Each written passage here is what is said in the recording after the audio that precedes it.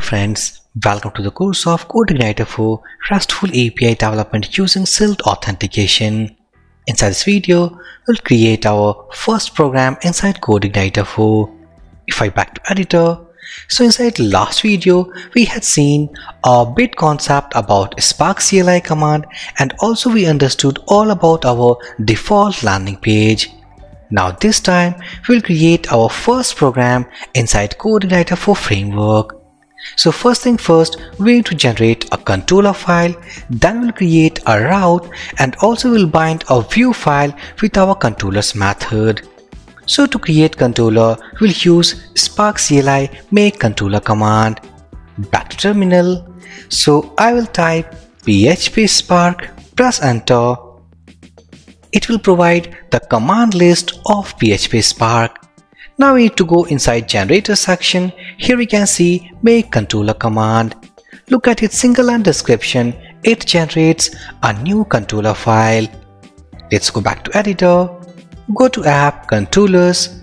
So here we can see that here we have three different controllers called home.php, product.php and sites.php. So I will create one more controller, let's say service.php. Back to terminal. So php spark make controller, and I will type service, and also will use a suffix flag, which means that it will generate suffix controller.php. If I press enter, now we can see service controller.php file has been created inside controllers folder. Let's go back to editor, go inside controllers folder, and here inside this folder we can see service controller.php. Inside this controller skeleton, we can see here we have our index method. So inside this index method, we will add a line of code. By the help of that, we will return a view file. So for the time being, if I let's say echo a simplest message, so echo within S3 tag, let's say welcome to API development course. So if I save this change, now if we want to execute this message into browser, first thing first, we need to create a route. So to register route inside this application, we need to go inside config folder, and inside this config folder, we'll find a file called routes.php. So here, I will go and add a route here. So let's say routes, we'll use get method, and inside get method, first we need to pass from, it means URL. So let's say that the URL will be something called services, and it will call service controller, and from service controller we will call index method. Save these changes. Let's go back to terminal. Remember, inside last video we have seen a small demo all about the command called php spark routes. So that command actually lists all about the routes what we have inside our application. So I will go and use that php spark routes. Press enter.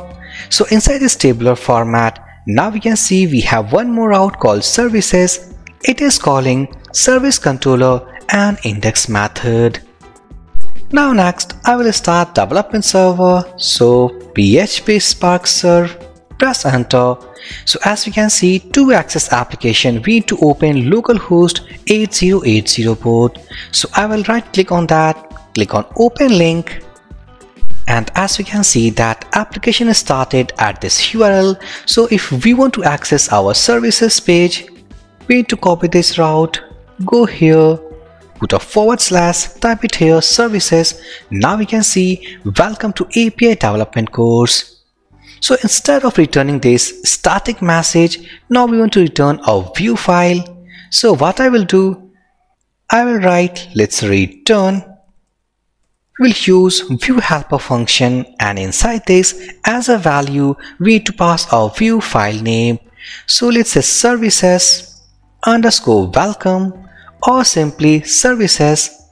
I will copy this value or the name, go inside app folder, go inside views folder, right click, create a new file called services.php.